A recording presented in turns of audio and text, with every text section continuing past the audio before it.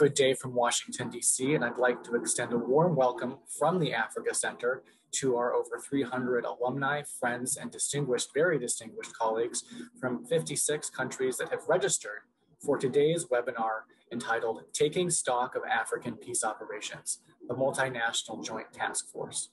My name is Dr. Nate Allen, and I am the Assistant Professor of Security Studies here at the Africa Center.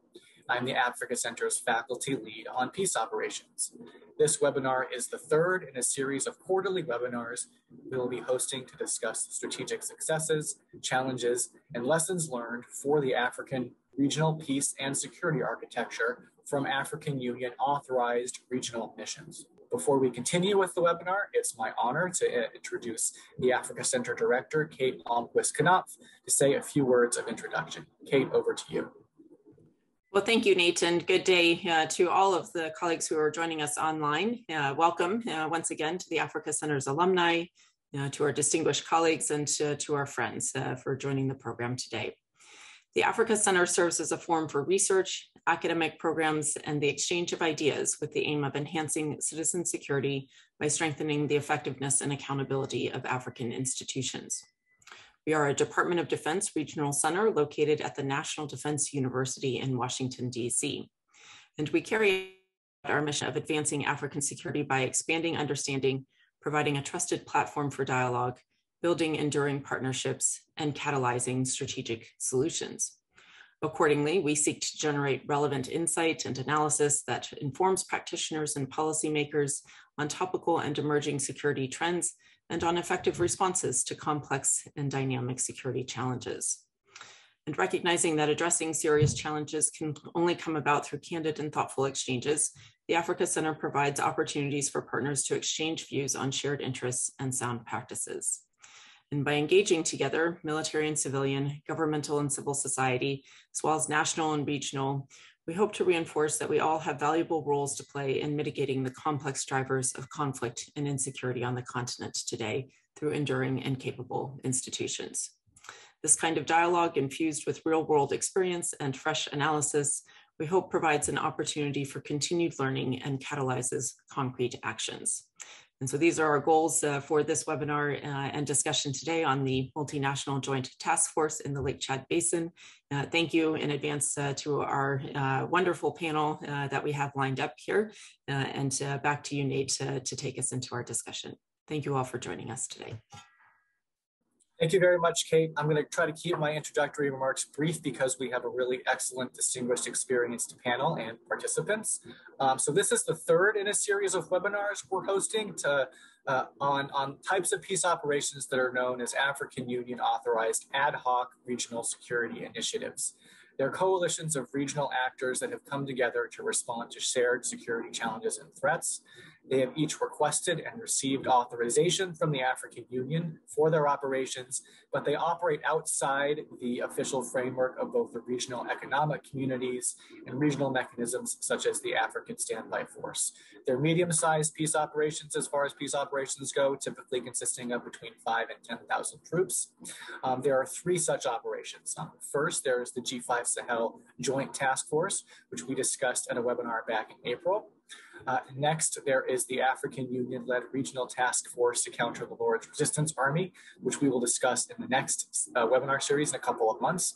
And finally, there's the Lake Chad Basin's Multinational Joint Task Force, which will be the topic of our discussion today.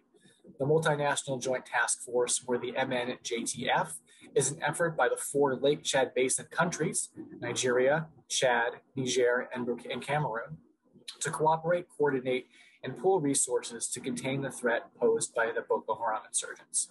The MNJTF in its current form was authorized by the African Union back in March 2015 and contains around 8,000 troops from the countries and the regions. These troops are intended to share intelligence, coordinate, and conduct joint operations to prevent the cross-border spread of insurgents. The sub-regional body that is charged with overseeing the MNJTF is the Lake Chad Basin Commission, an organization that was initially created in 1964 to manage water resources, but has evolved in recent years to focus more on managing crises and insecurity. If you'd like to learn more, I strongly encourage you to check out the readings on our website for the program. So the main aim for today's webinar is to discuss the strategic successes, challenges that the MNJTF has faced confronting the insurgency in the Lake Chad Basin, and to consider lessons learned and recommendations to inform the broader peace and security architecture. And we have a really excellent and deeply experienced group of panelists with us today. So I'd like to devote as much time as I can to them. So without further ado, I'll keep my introductions brief. We have first General Saleh Bala, who is the Chief Executive Officer of the White Ink Consult, a private defense and security research, strategic communications, and training consultancy based in Abuja, Nigeria. He's a regular with us here at the Africa Center and has a history of distinguished service in the Nigerian military, including service as the military chief of staff for the United Nations operations in Cote d'Ivoire between 2011 and 2012. Next, we have Dr. Dorina Bekoe, who is a research staff member with the Africa program at the Institute for Defense Analysis, and also well known to us at the Africa Center. She was the Associate Professor of Conflict Prevention, Mitigation, and Resolution at the Africa Center here, and we're delighted to welcome her back today for today's program. Third, we have Dr. Remadji Hoinathy, who is a senior researcher at the Institute for Security Studies, where he contributes to the Institute's work on violent extremism, conflict, and security governance in Lake Chad Basin. Previously, he headed the Centre de Recherche en Anthropologie et Sciences Humaines in N'Djamena, Chad. He has another, he will be with us until about 9 p.m. and for about an hour in today's conversation. Finally, we have joining us as a discussant, Dr. Dan Eizenga, who is a research fellow here at the Africa Center, where he conducts policy research on Africa's most pressing security challenges. And his research focuses on countering violent extremism and civil-military relations in the Sahel. We're delighted to have you, really good to have you, Dan, as well. Looking forward to your insight. So thanks to all of you for joining us. And we're going to begin with you, Remadji, to help us understand the MNJTF's successes and challenges from a civilian perspective before moving to General Bala, who will give us sort of the military standpoint. And then finally, we're going to conclude with Dorina to give us a broad perspective on how the MNJTF compares to other kinds of peace operations and discuss some key lessons learned. And then we'll conclude with Dan to offer his insights and kind of sum up the conversation before moving on to Q&A. So, Remadji, I'd like you to help our audience understand in a bit greater detail the political and strategic context surrounding the establishment of a multinational joint task force. How did the MNJTF come into being, and who were the key actors involved in its creation? What are the MNJTF's main strategic objectives? Thank you for this opportunity to discuss with all the participants and the other colleagues. I will base my discussion on the work of the LTBC in terms of the context of the Multinational Joint Task Force. It's important to remember the context that led to the commission, the Lake Chad Basin Commission. In this region, this region shares several challenges. The challenges of governance, of development, and also security challenges have arisen. The area, Nigeria, Cameroon, Niger share this region. These have often been war zones. And with colonization, post-colonization did not really change the situation. The insecurities simply changed. These are areas that are not always controlled by the state.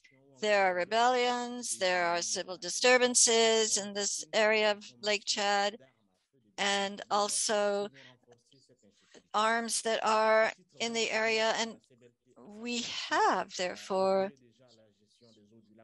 we must also manage the waters. We share the waters of Lake Chad and its resources, as well as have a sub-regional collaboration to ensure peace and security.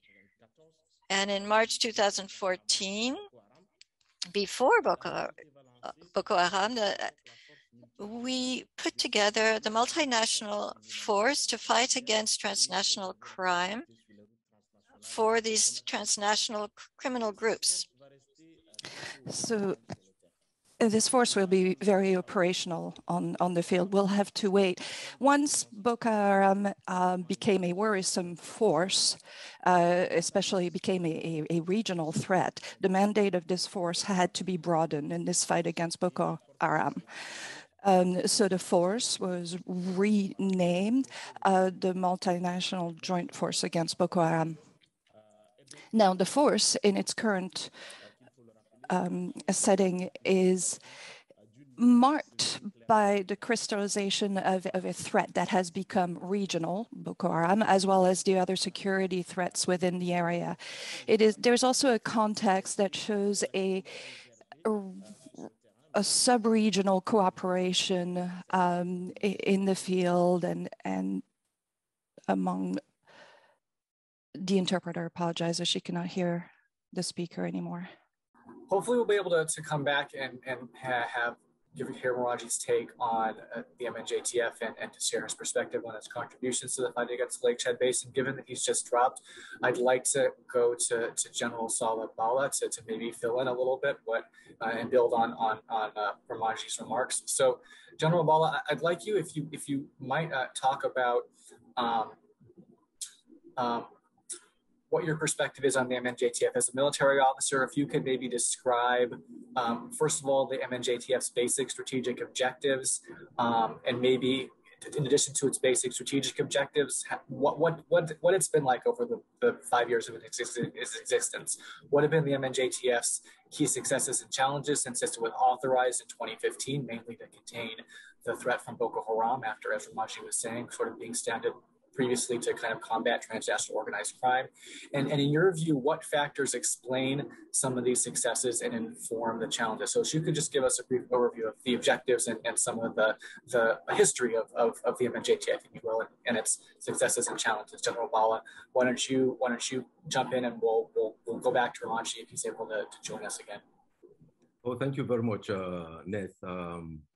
It is by some divine faith that this has happened. Because I was just gonna, in my opening, explain that it will be very difficult to explain the military objectives at the strategic level without touching on the political objectives. And I'm also pleased that my colleague, the commanding general of MNJTF, is on board, so he will be able to fully, really speak on current issues. And if there are any clarifications he might make of certain facts or arguments that I may put up, it will really be very, very rich. Thank you very much. In the first place, it is important to keep in mind the reality that the MNJTF is a peace enforcement and not a peacekeeping force in the classical sense. There was never peace to be kept before its inception and since ever. The MNJTF is an offensive and stabilization mechanism with the objective of combating Boko Haram and other terrorist insurgent groups operating around the Lake Chad Basin. Its establishment under its current structure was determined by the LCBC heads of state and government during the extraordinary summit of the LCBC member states and Benin in Niamey, Niger on 7 October 2014. And on 25th November 2014, the African Union Peace and Security Council fully endorsed its activation. It is a force with a multinational joint headquarters in N'Djamena and is operationally deployed in 4 sectors. Sector 1, Cameroon, at Mora, with headquarters at Mora. Sector 2 in Chad at Bagasola. Sector 3 in Nigeria, Mongonu. Sector 4 in Niger, Difa. It is important to recap the political objective of the LCBC, administered by the administered by the LCBC, in order to understand the MNJTF mandate. The LCBC mandate and strategy, as sanctioned by the African Union as a regional strategy, is framed on 3 pillars, which are stabilization, recovery, and resilience. This is captured elaborately in the African Union regional strategy for the stabilization recovery and resilience of the Boko Haram affected areas of Lake Chad region, introduced only recently in August 2018. But it's not to say that these issues were not since 2014, but it is only that the regional strategy itself was enunciated in 2018.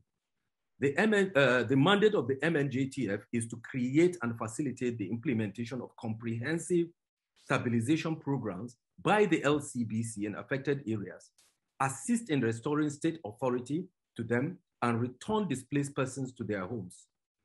Its mandate further includes conducting military operations to prevent the expansion of Boko Haram and other group activities, conducting patrols, preventing all transfers of weapons or logistics to the group, actively searching for and freeing all abductees, including the girls kidnapped, the Chibok girls, carrying out PSYOP operations to discourage defection within Boko Haram ranks.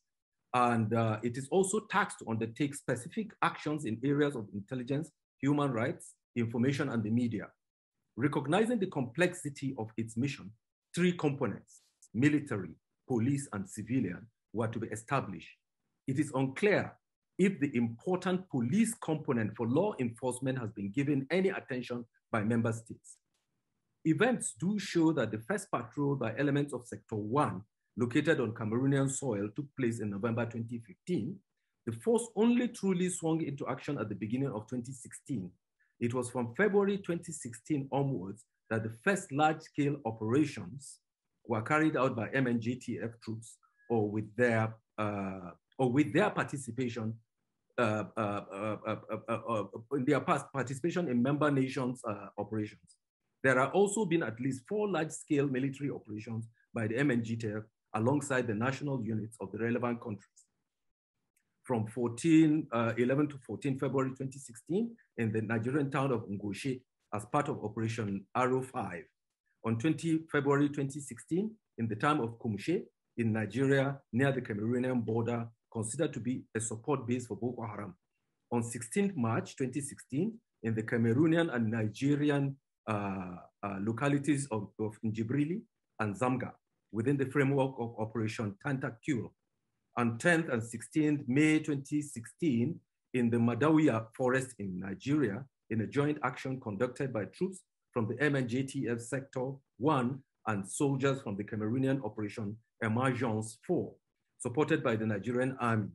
The major operations again are Gamma Aiki 1, Gamma Aiki 2, Amina Faka 2018, Yanchin Tafki in 2019. Then there are other operations like Operation Obdehin Kai, MNJTF Sector 3 Civil Military Relations with NGOs and medical outreach. It is important to clarify that Amnifaka and Yanchin Tafki were Chadian planned and executed operations along the Lake Chad area and shores due to ISWAP presence and offensives from islets on the lake and from Nigerian frontiers. Operation Wrath of Bohoma, meanwhile, is the massive offensive by Chad as a response to a well-coordinated and resourced ISWAP offensive that resulted in the killing of an estimated 90 troops at the Bahoma camp on 23rd March 2020. The operation was personally led by the late Marshal Idriss Déby Itno, the late president of Chad. All the Chadian operations are the ones known to have tested the right of pursuit policy of the MNJTF CONOPS. Operations Amnifaka was funded by Nigerian government. The participation of MNJTF troops from Niger, Nigeria, and Cameroon were nominal in each of the cases. While these operations are within the defined MNJTF territory, the nuanced freedom and authority of command by the commander of MNJTF under the political direction of the Executive Secretary LSBC is weak and non-existent because the troop contributing countries maintain both command and administrative and political control of their forces and resources available to their units from their own national commands and political structures. The commander MNJTF mainly plays a coordination role. MNJTF neither has its own combat and combat support and combat logistic support units and resources. MNJTF depends on member nations' assets to carry out their operations as much as the French and US support Chad with air and intelligence resources, as well as logistic support for their operations. The US has a clear no intelligence sharing policy with Nigeria for reasons that the sanctity of the intelligence shared with Nigeria cannot be guaranteed. The policy extends to the MNGTF because of the Nigerian presence in the coalition. This is in spite of Nigeria being at the heart of the insurgency and with the most forces. The AU in 2019 specifically also denied the MNGTF funding to set up and operationalize its own intelligence gathering mechanism. It is regrettable that in spite of the place of Islamicist insurgency across the Sahel, that there is no relationship of the MNJTF with the G5 Sahel and even the winding down French Operation Barkhane that is transforming into a wider European Operation Takuba under the European Union new strategy with Africa. Specifically, it is important to recall the peace and security component of the Africa Peace Fund of the EU that has given way to a new instrument called the European Peace Facility, adopted by the European Union Council in March 2021. The EPF is a new funding modality with broad scope that goes beyond supporting the AU peace and security initiatives and allows direct support to regional and national efforts. The EPF will have a capacity of 5 billion euros for the period 2021 to 2027. Some of its critics, however, allude that the EPF dilutes the AU's strategic coordination and oversight role in matters of peace and security and reduces the institutional support to the AU Commission. Because of the bilateral support to individual nations clause in the new EU strategy of engagement in Africa, one wonders how this will impact on MNGTF capacitation, since even when funding were channeled through AU, there were problems. And if on bilateral basis, some EU policies that are aligned to US ones discriminate against particular nations and therefore antithetical to the CONOPS of the MNGTF, where strength of the coalition is framed on the ability of member nations to fight to secure their territories from within themselves by themselves. The contribution of the European Union to enhance information operations of the MNGTF is, however, evidenced through the fulfillment of its pledge to provide additional support to enhance the operational efficiency of the MNGTF by providing command, control, communication, and information systems to the force. Meanwhile, the MNGTF is pivotal to the fundamental political and development pillars of the stabilization, recovery and resilience strategy and mandate of all the national and developmental partnerships of the effort at the Lake Chad Basin. The AU regional strategy in its 9-point agenda never made any note of, and even as far as to make budgetary considerations for the important peace enforcement force, which is a peace enforcement mandate to stabilize the region to allow for easy implementation of the 3 legs of the strategy. I will not bother to state the 9 pillars.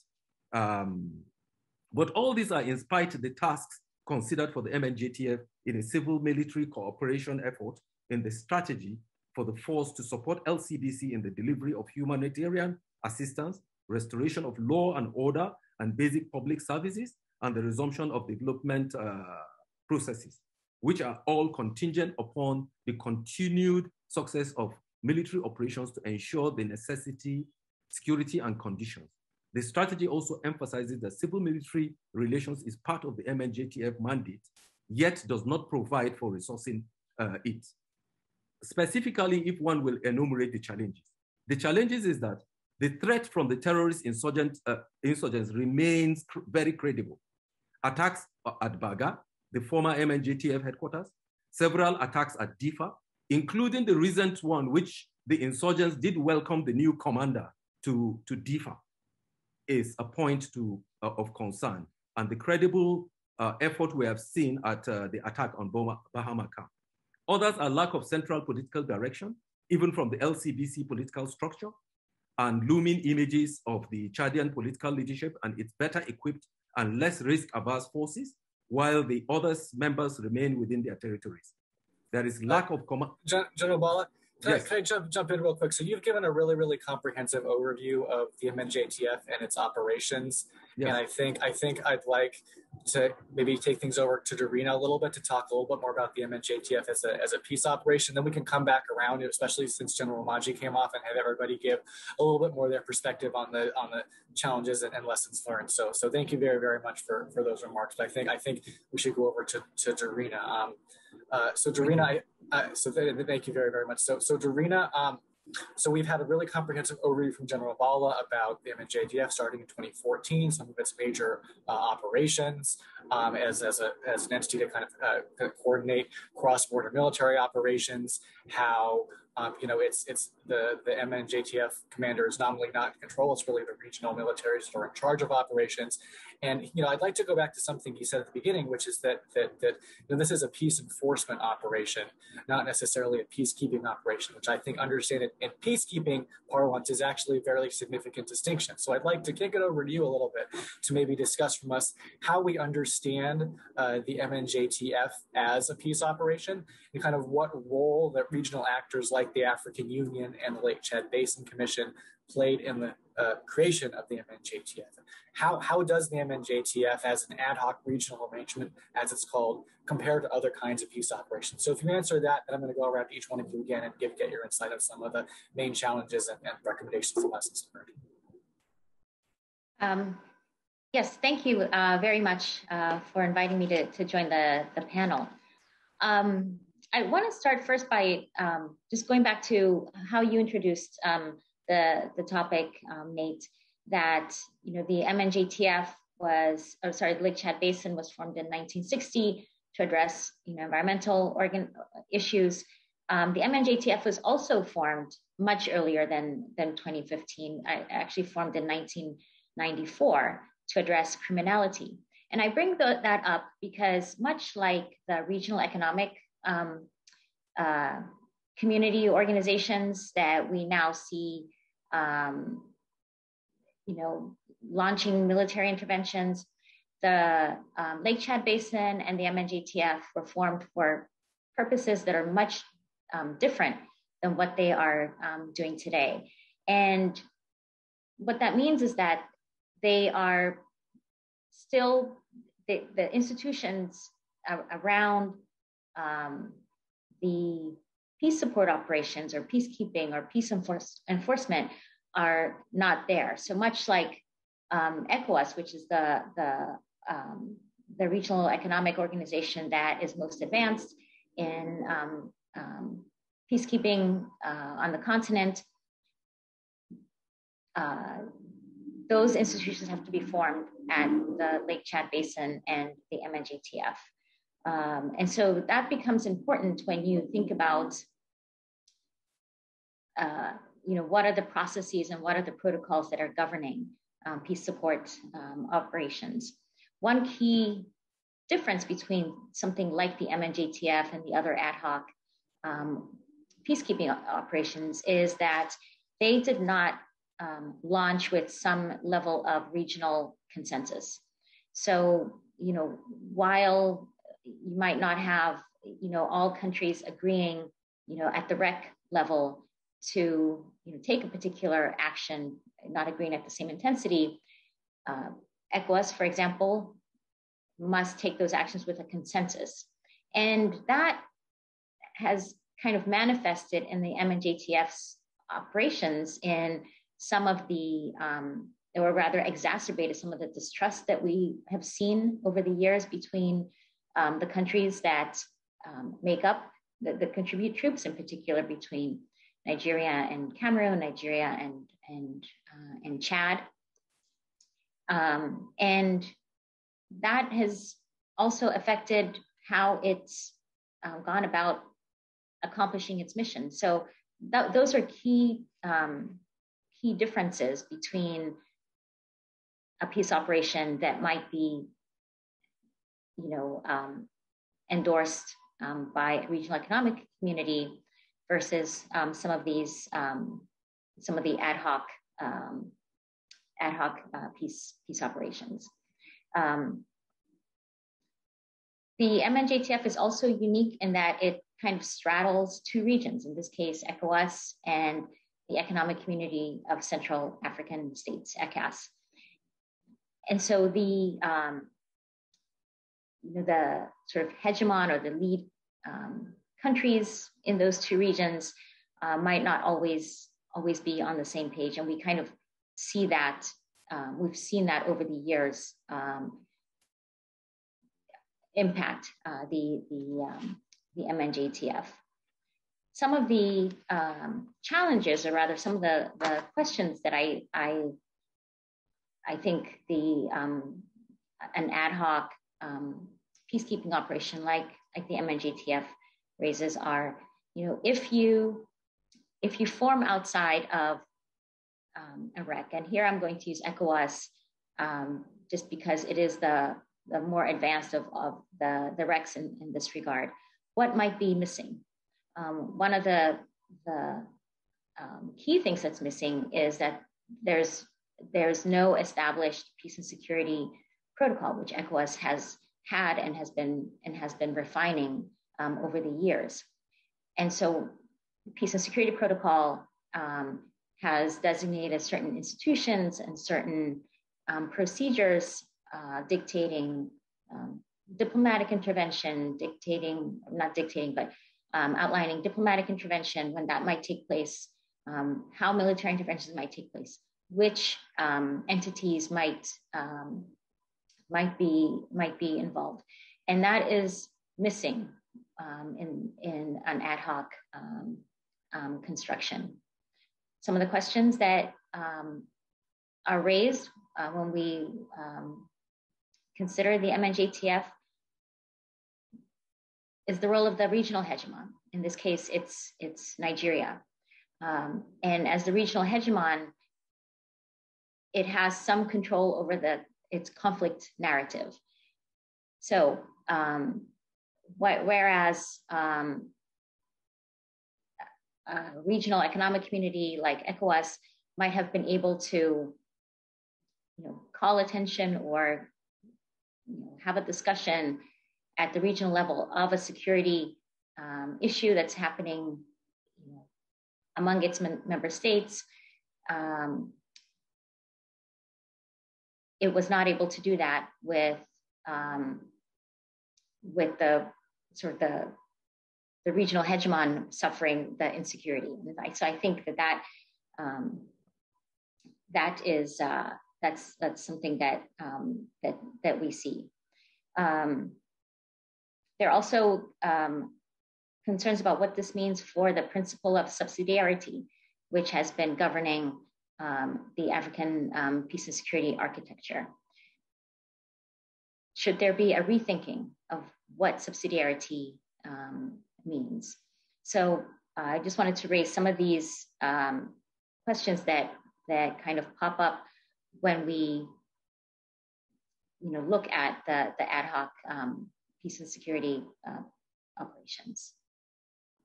No, thank you very, very much. I think you highlighted how, perhaps above all, the MNJTF and these other ad hoc regional arrangements are really a challenge to some of the flaws in the regional security architecture, and that there are often conflicts that span different regional economic communities.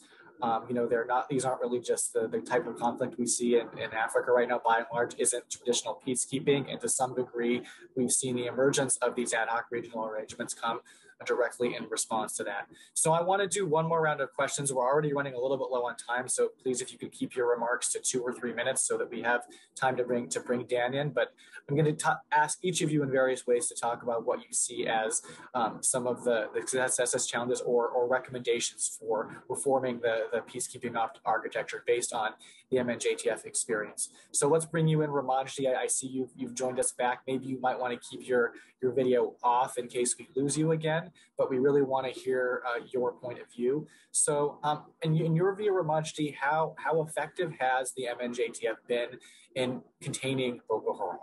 Okay, thank you, Alan. Je m'excuse une fois de plus.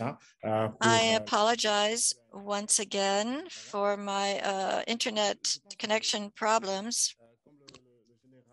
As the General Saleh Bala explained earlier, the multinational force has undertaken several missions in the region, and in different countries. We have undertaken various operations, and the fighting does continue, and the insurgents continue to be resilient. So we have to admit we have had some success in this asymmetric warfare, but we do need to improve the security situation in the area of Lake Chad Basin. The neutralization of some of the members of Boko Haram after the operations we've undertaken.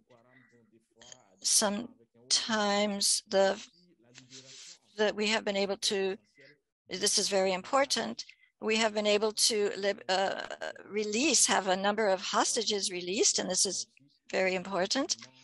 And we have been able to do so. So it's very clear that even if in the field we have had setbacks, we have also had some success. It's also important to mention that today the armies that are engaged in the area to fight the terrorists, such as Boko Haram, to fight the insurgents and terrorists, I think we are able to, the MNJTF is able to do this, and we will speak of the different challenges, and we have spoken of different challenges, but this group, as I said, has, in spite of the issues, in spite of the difficulties that they are having with their leadership, they are able to renew themselves, the insurgents. They're able to evolve, and so we need to be able to address this and keep up with that. General Bala was also speaking of the one of the major challenges of the MNJTF in terms of security. The interpreter has lost the sound from the speaker. The interpreter no longer can hear the speaker.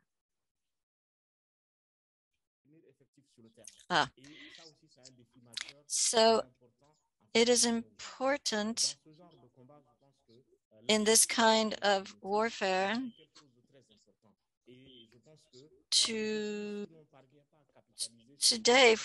it's important to capitalize on the capabilities of the MNJTF. It's important to have consistency and cooperation. If not, the grounds that we gain can be easily lost. And this has been shown to be the case. Thank you. Thank you very, very much. So I think you've highlighted how the MNJTF has had a mixed record, in terms of being pretty successful in containing Boko Haram at times, particularly go back to early 2015 when it seemed like the threat was at its worst, and the regional cooperation, I think, was critical in turning back the threat, but sort of has been inconsistent, I think, in its ability to sustain pressure and completely contain Boko Haram. So that's really nice insight. So General Bala, I think given Remadji's comments there, I'd like to know from you, what do you think needs to be done to ensure that MNJTF military operations continue or durably contribute to stabilization efforts in the Lake Chad Basin? Again, you take about 3 minutes. You're muted.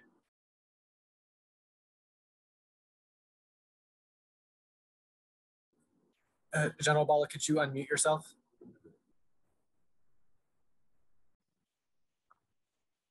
Apologies again. The solutions are inherent on diplomatic confidence building among the LCBC member states and their management of their privileged international partners' bilateral opportunities for the benefit of all. All this is to the understanding that the MNJTF mechanism to peace and stability around the Lake Chad Basin is for the good of the overarching security and stability of all the states and safety of their people, and indeed for the original reason of the establishment of the LCBCA mechanism, which is about the management and equitable use of the lake, the land around it, its resources, and the development of the region and the provision of safety and security of its people. That said, it will be important to address the following issues which were raised in my earlier discussions on the challenges. That there should be better coordinated political control and direction for the MNJTF by the leadership of member states in strengthening political control of the force by the executive secretary and head of mission of the LCBC. There should be better commitment for funding mechanism to resource the forces operations, which will lessen the burden on member states who themselves are strapped with internal crisis and development pressures. At present, most of the funding is done by Nigeria. In spite of opportunities like in the EU new partnership strategy, new funding mechanism, the EU should continue to act as the hub for fundraising and also policy monitoring and evaluation on implementation and observance of international best practice by the force through its Peace and Security Council. The force will need its own dedicated combat and combat support and combat logistic assets and intelligence resources for freedom of planning and execution of operations. The level of force needs to be upscaled, aside the kinetic operations necessities, but more because of the rising humanitarian operations occasioned by the massive surrender of former Boko Haram fighters and movement of internally displaced persons from liberated or abandoned areas and the need to protect civilians. The force commander should be given more command authority over the sector commands than the token coordination role he has. The strategic and operational level of MNJTF leadership needs to be tenured, like in the UN peacekeeping missions and not like in the current dispensation, where the posting and deployment of commander MNJTF and sector commanders are on the initiative and whims of the nations. Since its inception, for example, the force has had 7 commanders. The last one before the current commander having been on the seat for less than 6 months. And then international partners need to be more realistic and non-discriminatory in their relationship with member states on how their interests play out while lending support to some and excluding other members of the coalition. Lastly, the force should have a strategic link to all other military mechanisms within the Sahel, being the G5 Sahel, Operation Barkhane that is transforming into Operation Takuba, and any other UN support military framework. Thank you. Thank you, General Bala. I think that's a really excellent, concrete set of recommendations. And one thing that struck me is I think essentially the recommendation is to make the MNJTF a little bit more resemble a traditional peace operation in terms of having command authority, more consolidated around the LCBC commissioner, have the AU more in control over funding and external support more channeled through the AU. So it's a very interesting set of recommendations, and I think a perfect opportunity for Dorina to comment on what do you think, so as the peacekeeping expert here, what do you think are the broader lessons learned from the MNJTF regarding peace operations more broadly? Do you agree with General Bala? Do you think how can the MNJTF experience, or how can other regional peace and security actors, the African Union, the REX, learn from the MNJTF experience, or better integrate ad hoc regional coalitions into the broader peacekeeping architecture? What do you think African leaders need to do to make these types of peace operations more effective? Thank you. I just want to highlight 3 lessons, essentially. The first is that the regional economic communities, the RECs, might not be flexible enough to address security issues, but they offer institutions that are important. So how do we integrate the ad hoc peace support operations into the RECs? So I think it's time to have kind of a rethinking about how, instead of the ad hoc institutions being separate, how might they be integrated into the regional economic communities and their peace and security protocols so that the institutions that govern the peace and security protocols might also apply to the ad hoc arrangements, because there are some benefits to that. Related to that, I think a second lesson is that maybe the principle of subsidiarity doesn't work when we are talking about a regional hegemon or a significant member state. So how do we, again, how does the REC learn from the ad hoc? So I think that there are some lessons that both organizations can give to each other, because clearly we've got the ad hoc peace support operations popping up because the RECs and the institutions governing peace and security were not able to address the security threat. And then finally, and this has come up, I think, with the other panelists, just to reinforce the reforms underway to secure funding for peace and support operations. Relying on a member state that is willing to fund an operation also brings in some of the problems we've seen with the ad hoc arrangements. And so how does the African Union really fulfill its objectives to have some level of independence with the financing of peace support operations? Thank you very, very much, Dorina. I think those are an excellent set of recommendations. So now, Dan, it's finally time to bring you in as our discussant.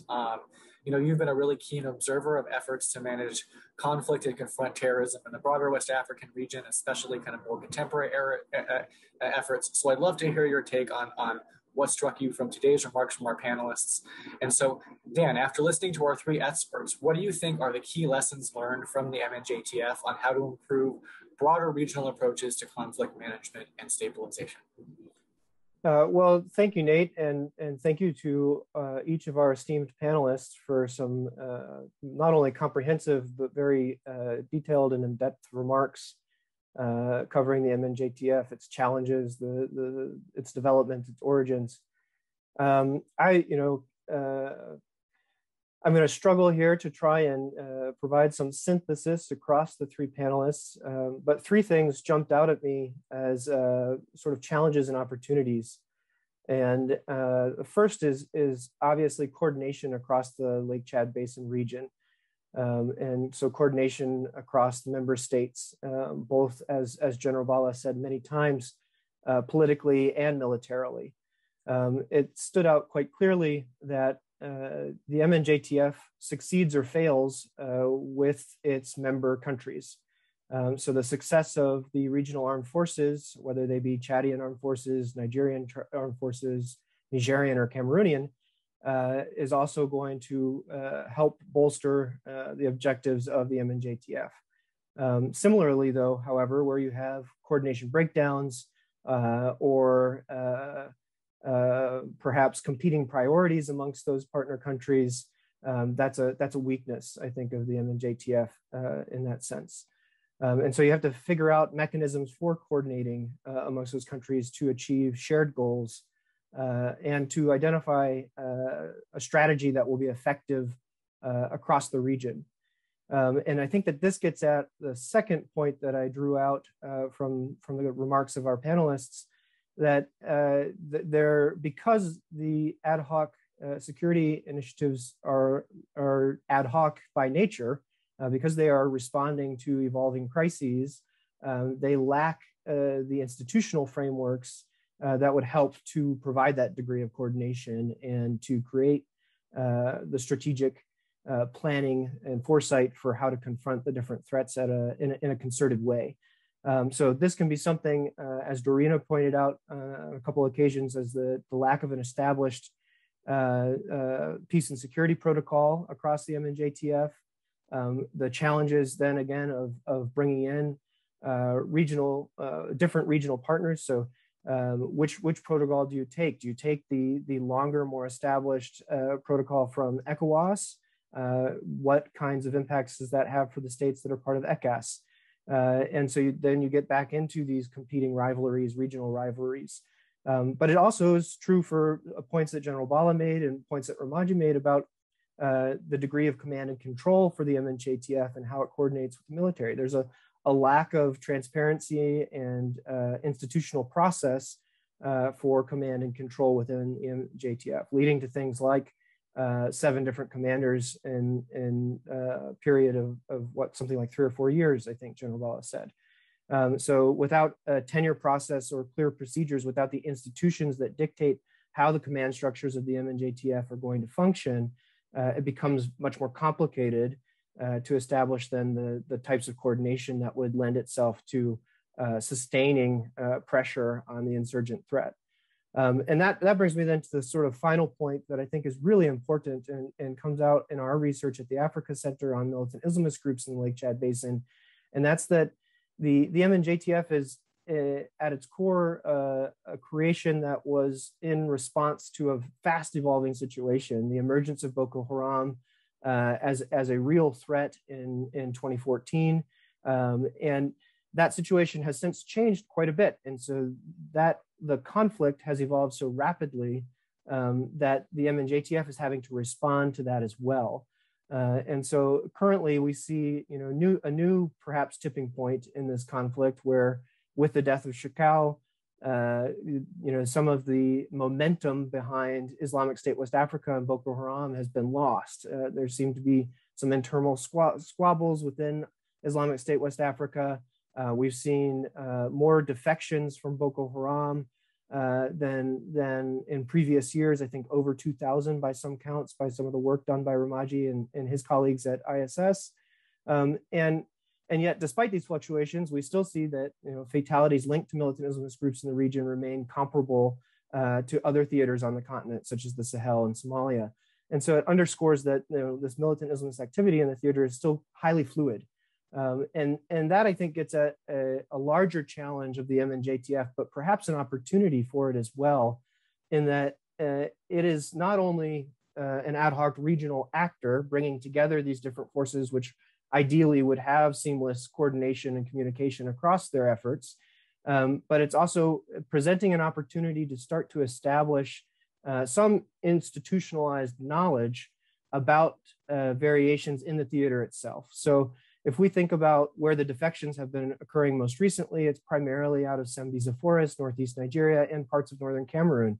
But the conflict there, the tactics, the strategies that need to be deployed there are going to vary quite a bit from tactics and strategies that are necessary to confront the threat that continues to be persistent across the islands in Lake Chad, where the context is quite different. And the MNJTF has the potential, I think, to function as a body that brings together that knowledge to help identify what differences in tactics and strategies might be most effectively deployed.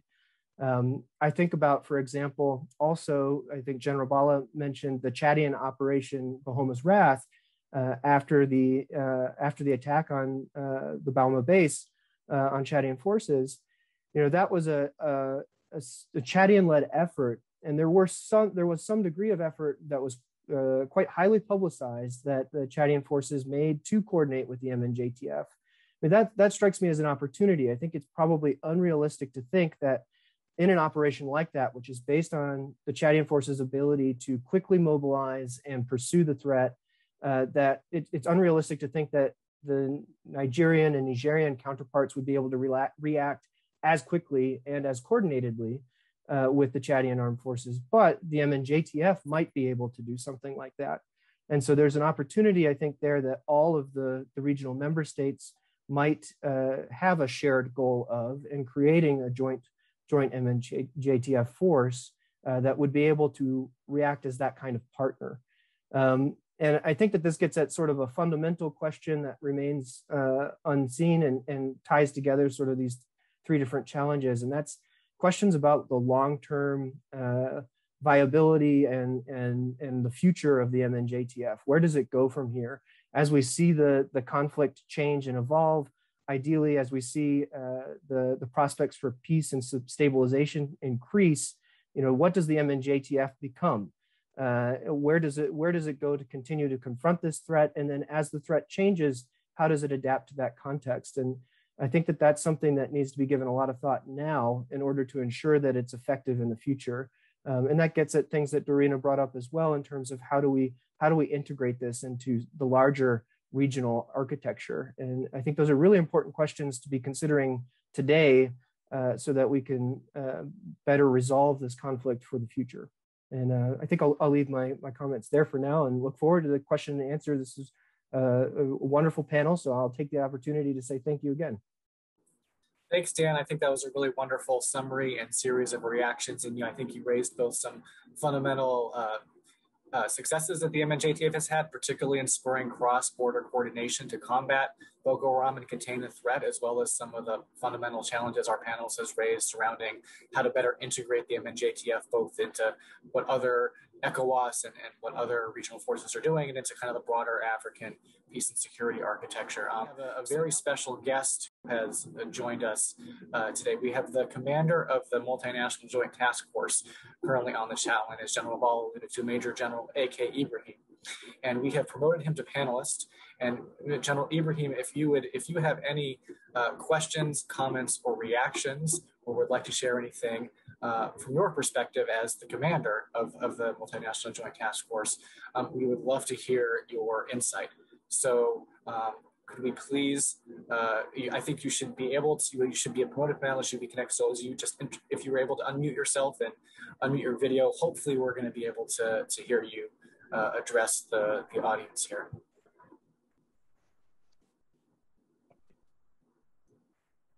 Okay. Yes. Thank you very much, Nathaniel, for this great opportunity given to me. And I appreciate the previous speakers. I have had some new insights into the Multinational Joint Task Force. Before I make my little comments, I want to especially recognize Brigadier General Bala, who was my instructor at the military academy in Nigeria many years back. And listening to him, I told myself, what will I contribute more? Because General Bala has virtually spoken most of the things I would have loved to say. But be that as it may, I just want to say that we've had some little upgrade from the last time General Bala took a look at the MNJTF. For example, we do have intelligence from the Americans and the French. We have what we call the Center for Coordination and Liaison, CCL. They work along with us. When we have our briefings on Mondays, they come along and we share intelligence. And I also, I have been here just over a month. I visited Operation Bakan, the headquarters, where we held discussions with the commander, Major General Micron. So I feel that some things have been happening here that maybe is not abreast with. Then I want to just make a quick correction on the issue of operations Amni Fakat and Yankin Tapki. These are actually MNJTF-led operations, but we had significant contributions by the Chadian forces and other forces. So we virtually work together. Even Operation Rat of Boma, there was significant MNJTF participation in the planning of that operation, and we supported with logistics and other things. So I just want to say that, like has been said, the mandate of the MNJTF is to actually defeat Boko Haram, to restore normalcy in the Lake Chad Basin, to ensure the return of the IDPs, and also for humanitarian activities to take place. We have been doing that, but we could do better. And I agree with General Bala that the political leadership have to support us very well so that we can achieve some of these mandates. If you allow me, I will just round up by saying that in June of this year, about 6,000 IDPs who fled the violence in Niger, returned to the town of Barua, about 6,000 IDPs. And then just in August of this year, over 5,000 indigenes of Kroskawa, of Baga, and Urumbaga, all in Pukawa local government areas within the Lake Chad Basin, returned to their homes. This is mainly as a result of the work of the MNJTF. But we have a long way to go, but we'll take corrections, and hopefully maybe in the question and answer, somebody will ask me, what are the challenges of the MNJTF? I'll be able to bring that. Thank you very much. Thank you very, very much, General. We're really delighted to have you with us. And again, we have from a colleague in Nigeria. He wants to know how well the MNJTF has deployed technology in its operations, especially using satellite technology and drones for communication, command, and control in particular.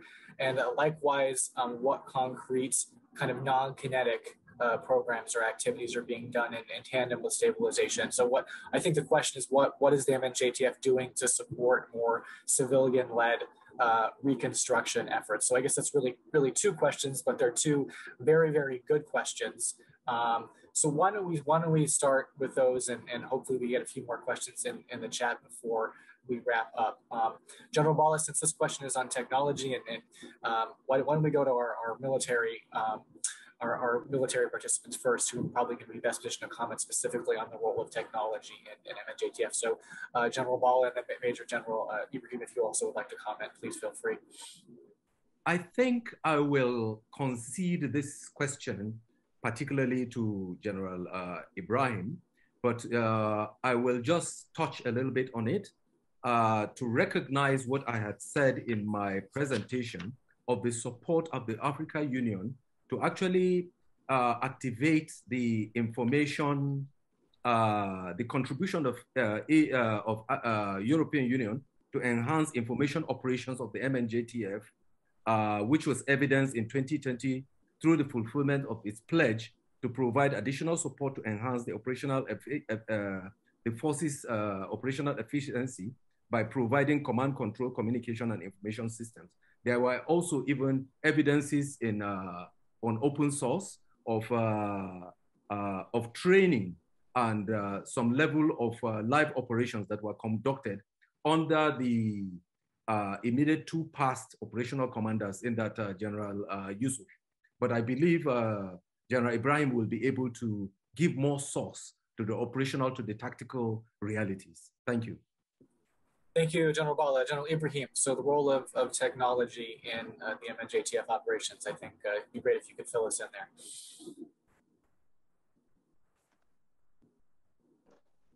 Okay, thank you very much, sir, for this opportunity. Maybe I forgot to mention that we have some support that is pending. Very soon, I think we should be able to have them from the European Union. And this support is a provision of intelligence, surveillance, and Reiki platforms, ISR, on a 24-hour basis under the command of the force commander. This is being projected, but we are told in the next 2 months or thereabout, we should have that. And if we have that, it will give us, an edge, a technological edge, so to say, whereby we have eyes in the air that will enable us to track and monitor the activities of the insurgents. Also, the issue of drones. We have some drones, but the drones we have are not high capability drones. Some of them at night, we don't really get much from them. Again, the European Union has come in. We have been promised drones, 2 per sector, that has a capability of between 20 to 30 kilometers and can operate both by day and night. So I believe these are some of the basic things that are being done to ensure that we have technology supporting our operations. And if I may add also, part of the support from the European Union, they are going to set up naval outposts in every sector in each of the 4 sectors. And additionally, we are going to have boats, about 15 boats per sector. That is about 60 boats in all that will come into the MNJTF inventory. And this is quite significant because we are talking about the Lake Chad. It means we'll be able to cover them by patrols and other forms of operations. Thank you.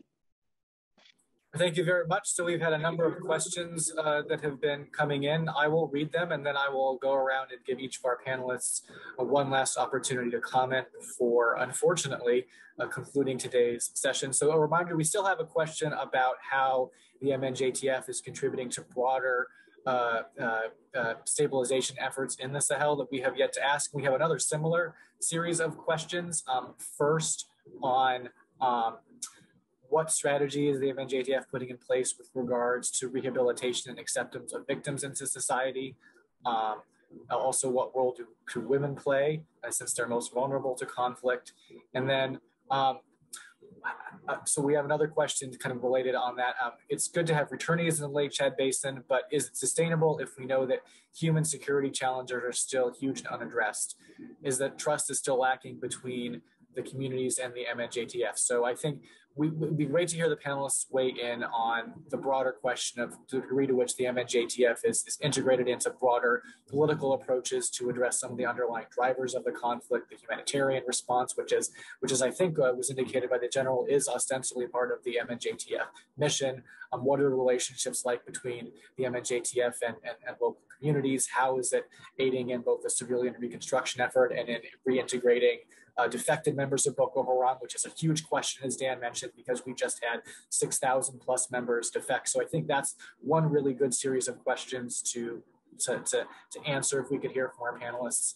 And then the final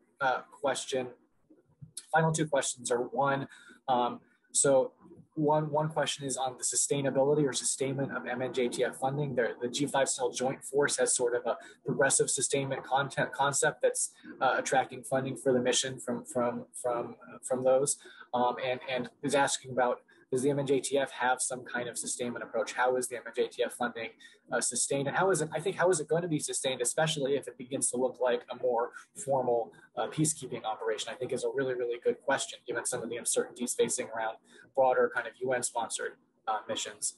And then finally, we have one final question. Do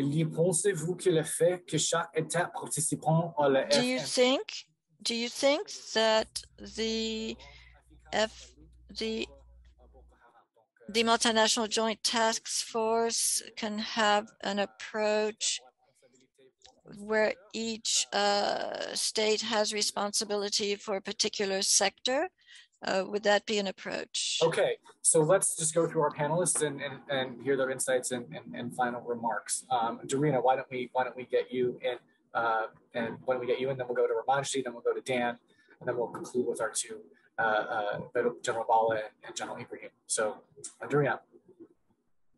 Great, thanks. I think I just want to focus on the question that was talking about the distrust between the countries, and I think that is really important and goes to my earlier points about bringing the ad hoc arrangements into under the umbrella of the regional economic communities and their peace and security protocols.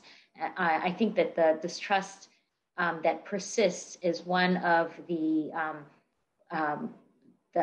greatest negatives that we have with the ad hoc arrangements, and just kind of bringing them under the umbrella of the existing peace and security protocols.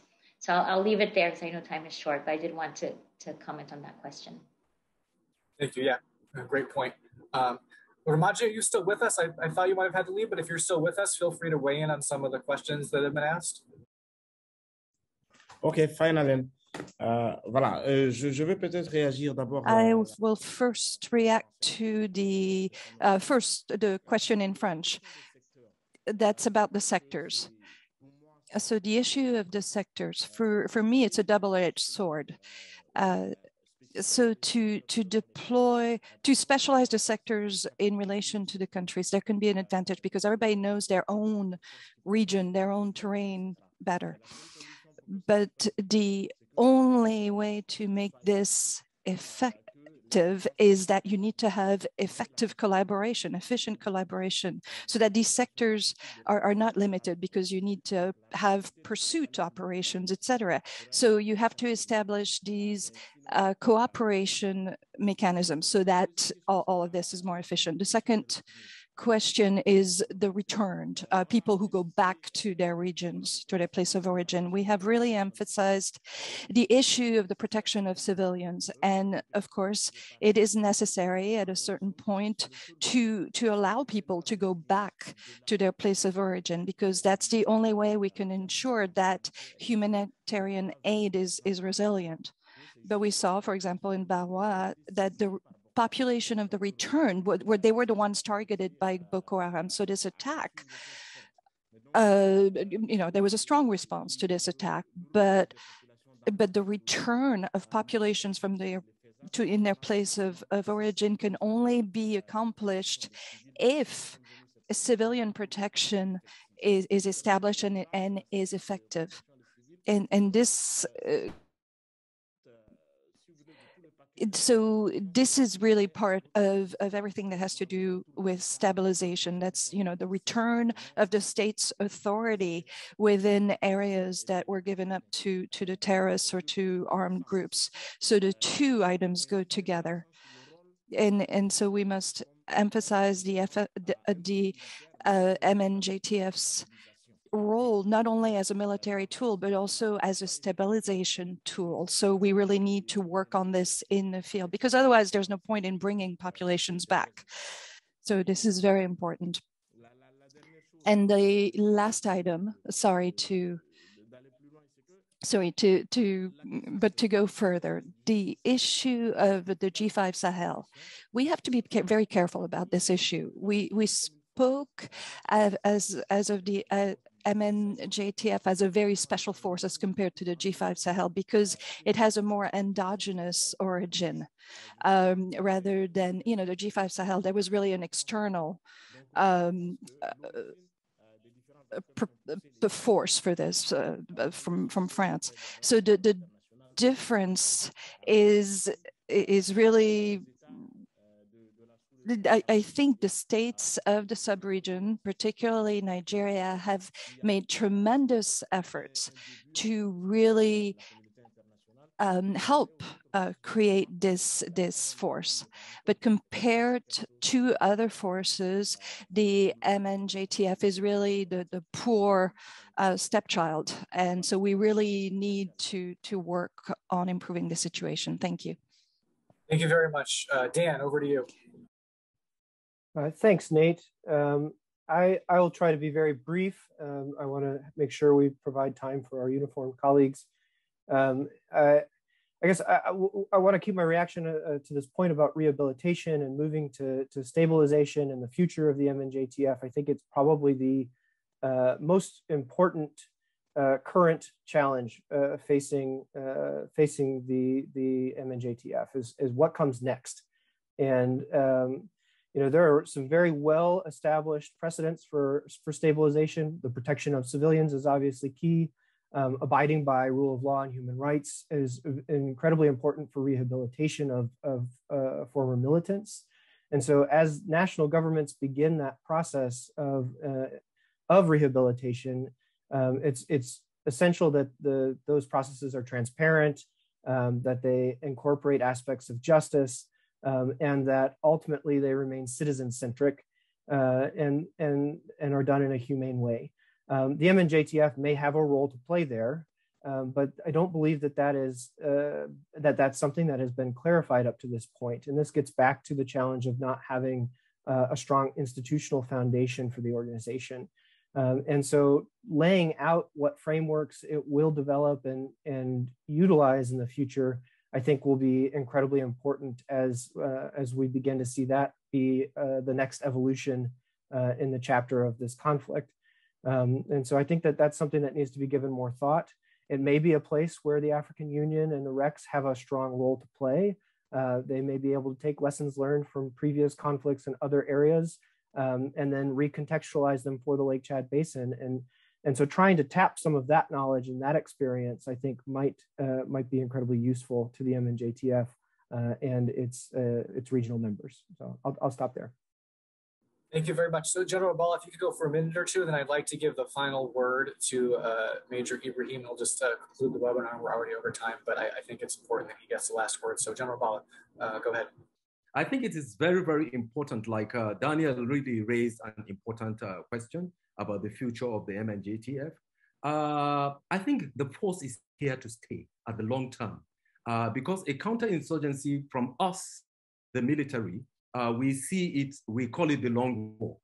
And a counterinsurgency indeed with the stabilization, resilience and recovery task is indeed a very long-term, has very long-term implications.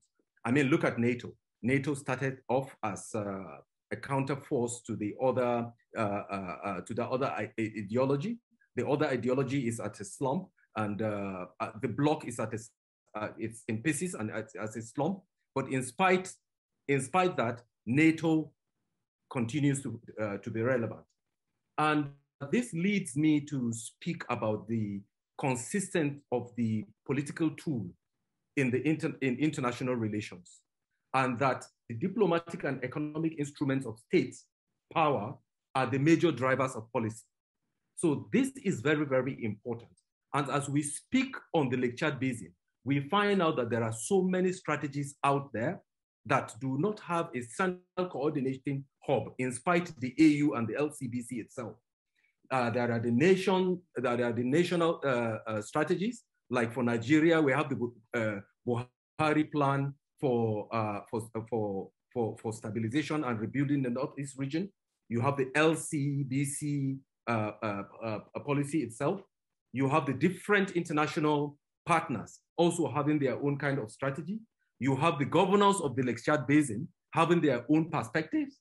And these are all things that need to really be looked out in an effort to handle this defection and other issues with member states with their various kinds of strategies and policies, and with MNJTF smack in the middle of it. But in the long term, I think we should keep our eyes on the ball. For as much as I have said that the military threat, in that the insurgent threat is resilient, but we must also continue to think about avoiding militarization of the region in the long term. I think this is very, very important. Like we see, NATO is present, but it is not in the face of the society. And this is the kind of thinking that we should be having in the long term. Thank you very much. Thank you very, very much. All important points. We are over time, but I think it's time to bring in General Ibrahim to conclude. We'd love to hear your concluding guidance, insight, remarks. I think it's pretty clear from our panelists that, despite some of the challenges, the MNJTF has contributed a lot to peace and security in the Lake Chad Basin, and probably will continue to contribute into the indefinite future, in part because it's the efforts of, it's the sum total of the efforts of all the four regional militaries and countries there. So Major General Ibrahim, please conclude the webinar with your thoughts and reactions and any concluding remarks you might like. Okay, thank you very much. On the question about sectorization, if we can go across borders, the area of responsibility of the Multinational Joint Task Force is actually the Lake Chad Basin areas. And it covers, it goes into the countries of Nigeria, Cameroon, Niger, and Chad. So we have the mandate we can cross, it's not a problem. Then on the issue of if we coordinate with the humanitarian organizations, yes, we do. We understand that we cannot say we are making progress if the local population is not taken care of. So we coordinate a lot with with organizations like the United Nations Development Program, the local authorities. Recently, we had medical outreaches in Mongono, Nigeria, in Bagasola, Chad, and also in Difa, in Niger. We had to coordinate with the humanitarian organizations and the local authorities before this was carried out, and it was quite successful. Then on the issue of the surrounded Boko Haram terrorists, presently the MNJTF has about 3,000 such surroundees. Mind you, some of them are combatants, some of them are family members. What we notice is that in the manner of rehabilitation, each country has its own way of doing it. And I think that is something that should be looked into. You know, some of the countries feel there is no need to even have this surrendered Boko Haram terrorists. So I think these are things that should be looked into. Lastly, it's a great privilege to be here, and hopefully we'll get more equipment, we'll get more capacity building, and there will be more political support to support the MNJTF. Thank you very much. Thank you very much, General, and thank you very much to all of our distinguished panelists for an excellent webinar. So please consider joining us for the next webinar in this series, where we're going to unpack the successes, challenges, and lessons learned from the African Union-led Regional Task Force to counter the Lord's Resistance Army. I hope that conversation is a fraction as enlightening and interesting as this one has been. But until then, I wish everyone a productive afternoon or evening from all of us here at the Africa Center.